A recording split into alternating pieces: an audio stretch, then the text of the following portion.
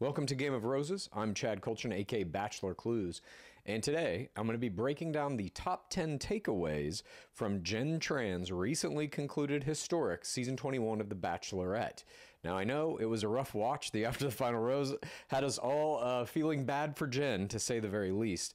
But it's important to remember that every season that comes out, Bachelor, Bachelorette, Golden, Paradise, Bachelor Pad, Bachelor Winter Games, even Listen to Your Heart, all these seasons have something that they contribute to the broader history of the show. And there were a lot of things that happened in Jenn Tran's season that I think are worth scrutiny, worth looking at, worth absorbing into the long history of the show. So let's start it out with number 10. The number 10 most important thing that I think happened this season was Paradise is on the horizon again.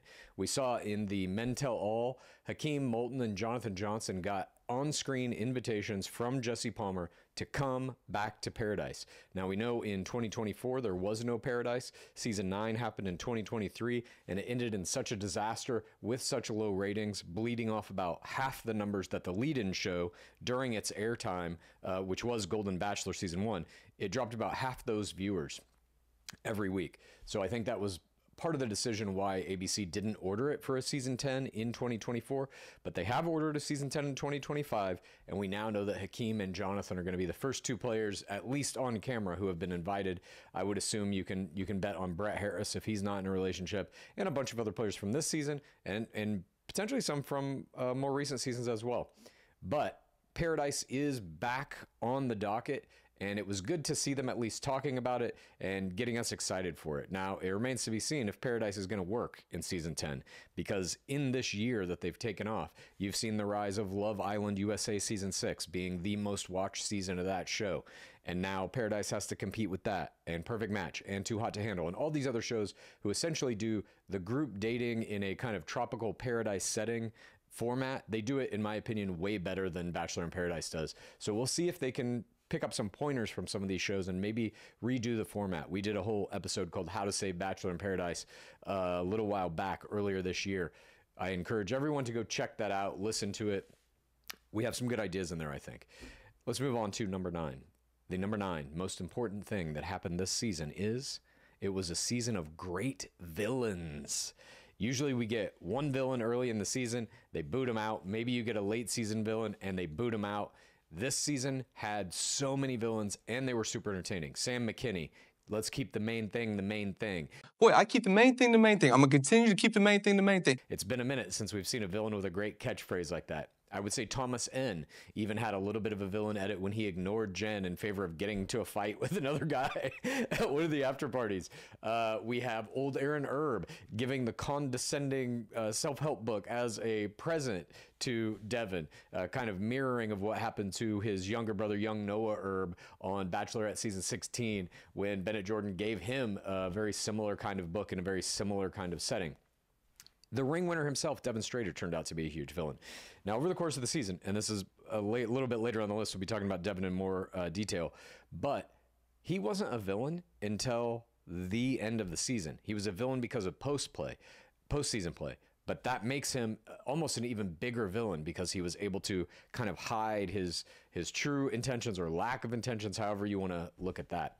But I do think these villains will be remembered. It will be remembered as a season that had a bunch of good villains, fun to watch. Say what you will about them in terms of how they played the game or didn't play the game, but they were fantastic villains. Our number 8 most important takeaway from Jenn Tran's Bachelorette season 21 is it's the first season Jesse Palmer really stepped into the role, what we call at Game of Roses a Dark Lord. It made him, the producers made him ask Jenn for consent to roll that footage in the After the Final Rose. Can we watch this back? Do you want to watch back your proposal, Jenn? And she says, do I have a choice? And it's in that moment that I think he is crystallized as a person who doesn't actually care about any of the people on the show. This is just a job for him now. He will do whatever is asked of him. And if, for those who know their history of this show, of The Bachelor, if you think back to season 4 of The Bachelor, that is when Chris Harrison firmly stepped into that role. I brought 4 white roses, which means, unfortunately, one of you will be going home tonight. Me. And Bob, you have a decision to make right now. That season was historic, season 4, for a lot of reasons. It was the first time we saw a male player from a Bachelorette season as the Bachelor. It was the first time we saw kind of like a precursor to a group date rose. And it was the first time that we saw Chris Harrison really kind of enjoying making these players squirm and forcing them basically into highly uncomfortable situations. And I think something happens on The Bachelor after you've put in about 2 or 3 seasons, 4 in Chris Harrison's case, but Jesse Palmer's around that number as well, where you've gone through the cycle of it enough times that initially you do care about these people. You do want them to do well, find love, etc. But then it gets to a point where you're like, well, it's just going to be this same pattern again and again and again and again. And this is my life for the next 20 years in a best case scenario. And I think he got to that point last night when he was in that after the final rose, forcing Jenn to relive these horrible moments. And the order in which they did it was strange too. We'll get to that in a moment. But then also being able to turn on a dime and say, well, Jenn, so sorry for your loss. Now let's put our hands together for the Golden Bachelorette. So he became essentially just an emotionless pitchman, just a kind of automaton up there doing his robotic work. And I, for one, love that. That means that he is really ready to step into this thing and host it as it should be hosted. Our number 7 most important takeaway from this season was the abysmal Instagram numbers. We haven't seen a season like this in modern history. The top 5 Instagram numbers are as follows. Sam Najad, who was the guy in the rugby game that wore the shirt that said Jenn's husband and he'd never had a girlfriend before, et cetera, et cetera. That guy has 190,000 followers on Instagram. That is the most of any player in this season. He had most of those followers before he even came into the game. Jonathan Johnson is in second place at 72.2 thousand. Matt Rossi, Jenn's ex-boyfriend who tried to crash the season, is in third place at 61.1K. All these numbers are as of today is Wednesday, September 4th at about 3 in the afternoon that I'm recording this video. So they may change, obviously, and will change in the next couple of days. But Matt Rossi right now is in third place at 61.1K. Your incoming Bachelor, Grant Ellis, is in fourth place at 60.1K. Villain of the season, Devin Strader, is in 5th place at 48.7K, and Jenn herself only has 336K. I expect Jenn's number to rise because she just got cast on Dancing with the Stars, the least they could do for her, in my opinion. But these numbers are all terrible. We've never seen a season this low across the board since the Instagram era began. I would argue back with Andy Dorfman's season 10 of Bachelorette and moving on through all the rest of the seasons up until this point. Let's move on. Our number 6, most important takeaway from this season was the specter of Maria Georgis. We knew that she was supposed to be the Bachelorette. They wanted it to go to Daisy. Daisy was in a relationship with a billionaire son. They wanted it to go to Maria. Supposedly Maria shot a few days and was too difficult, or the producers didn't like her. I don't know what the reason was. Nobody knows the exact reason except the producers and Maria. But for whatever reason, Maria was ousted. They took her out of that mix and said, you are the Bachelorette no longer. And it was kind of a rush job to get Jenn in there. So the season started with this specter of Maria. Maria went on Call Her Daddy and gave a great interview where she kind of hinted at why it might not have been her, but it was her for a minute. And she was even supposed to make her Bachelorette announcement on Call Her Daddy. We learned that in that interview. So that came out before Jenn's season. So we already have this idea that Maria is in the mix. Then we go all the way to the group date, the radio station group date, where Sam McKinney brings up Maria by name and said he thought that the Bachelorette was going to be Maria or Daisy. So she's still in the show a little bit. And then we get all the way to the end at the after the final rose, where Jenn is accusing Devin of following Maria after they broke up, after he dumped her basically on a 15-minute phone call. So Maria is the bookend of the season and she is the middle of the season. Even though she wasn't in the season, her spirit was there. Kind of the dark energy of the Bachelorette that almost was is just all throughout this season. And it's an interesting, I mean, it's not really a play by her, but it's an interesting thing that has happened as a result of really miscasting or not giving Maria what she wanted or not giving Jenn the crown in the first place. It does seem with this kind of advent of Maria being the specter of the season that Jenn is an afterthought. It has that little taint to it. And this whole season is tainted. Obviously, we saw what happened in After the Final Rose. Let's move on. Number 5, the most important, the fifth most important thing, I should say, from the season, I believe, is that we got fantastic legacy representation. Now, this is something that Lizzie and I talk about constantly, that The Bachelor, far and away above all other dating format shows, has a 22-year legacy that they can pull back into and get Trista Sutter to come on the Yellow Brick Road group date, and Charity, and they can get Molly and Jason Mesnick to come host that group date. They are the only show that has this much of a history to pull back into. All the other shows are much younger. Many of them have only 10 seasons or less, so it's harder to get that same kind of legacy that was like Trista Sutter was here in the early 2000s. She kind of built this franchise on her back. So to see her come out again, and all the other players that came out really over the course of the season in service of legacy, I thought they did a great job with that. Credit where credit's due. A lot was bad in this season, but there was a lot good. And I hope that they continue to do this legacy play and bring back old players to host group dates. I absolutely love it. Now we move on to our fourth most important takeaway from the season is Devin Strader himself.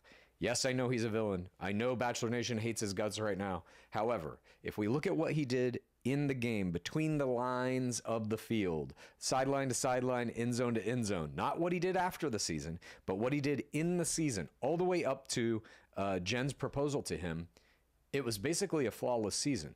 And he's a player that I personally did not expect to do as well as he did. I thought that he was going to get caught up in a tattle. I thought that he was going to get caught up with some kind of villain rivalry, and he sidestepped all of that in order to win the ring in a season that I think was extremely difficult to play. Again, I'm not casting any judgment, good or bad, on him morally as a person. I don't know the guy, but we did see what we saw in that after the final rose, and it seems like he did make some horrible errors postseason. But in the season itself, he essentially played a perfect season, and I don't know that we're going to see something quite like that again. He was a very singular, interesting player, and I think he deserves to be in this list because, like I said, I just don't think a play style like that is going to work again. I didn't think it was going to work this time, and it did. He pulled it out. Just a perfect season turned in by him until the end. Our number 3, most important takeaway from this season was the terrible producer decision to make Jenn watch back her proposal after the hot seat with Devin. We saw them come out at the beginning of this season before it aired. The producers did an interview in the LA Times, and they made a huge point of saying, we're going to have our leads back. And specifically, they were talking about racial representation in the franchise and how they know it's been bad in the past. They know they failed Matt James, and they're not going to do that to Jenn. They're going to represent her properly, et cetera, et cetera. Then we come to the after the final rose decision to make her watch the proposal back after the hot seat. That really is the error to me, that they made her do it after the hot seat. Had they put the proposal where it should have been linearly, just at the end of the regular season, and then come out and had Jenn and Devin do their hot seat, everything would have been fine. But it was so brutal to hear Jenn say, do I have a choice, when Jesse Palmer tries to get consent from her to air this footage, that it felt like they didn't have her back at all. It felt like they did not care about her and they just wanted to see her cry. I don't know what the truth of the matter is. I don't know if Jenn knew that they were going to play it and just said that as an offhanded comment. I don't know. But what I saw made me feel very bad for her, and it certainly made me feel like this franchise does not have the backs of their leads. It felt like they were torturing her.